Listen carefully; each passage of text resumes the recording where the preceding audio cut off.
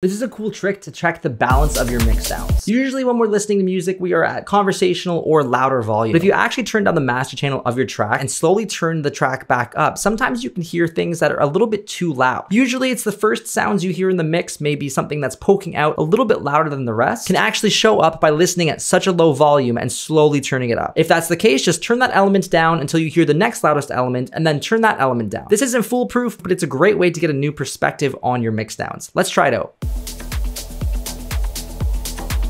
So I can hear my hi-hats and my claps before I can hear anything else in the track. I'm gonna turn those down a few dB.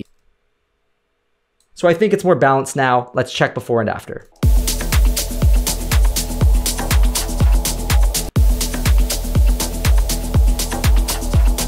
To me, that sounds more balanced. Subscribe for more tips.